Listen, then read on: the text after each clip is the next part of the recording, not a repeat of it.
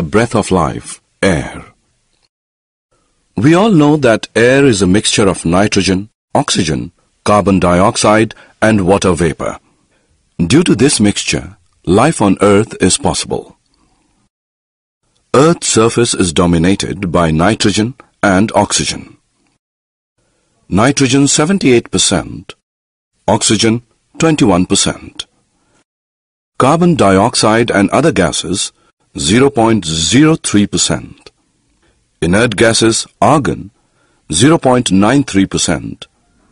Water vapor 0.01%. We already know that the living organisms may be eukaryotic cells or prokaryotic. So the cells need oxygen to break down glucose molecules and get energy for their activities. This results in the production of carbon dioxide. One more process which results in the consumption of oxygen and the production of carbon dioxide is combustion. Combustion is either a result of human activities or forest fires.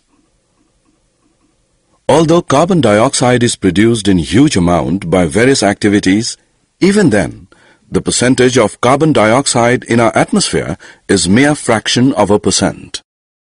This fixed percentage of carbon is because carbon dioxide is fixed in two ways. First, the green plants take in and convert carbon dioxide into glucose in the presence of sunlight and chlorophyll.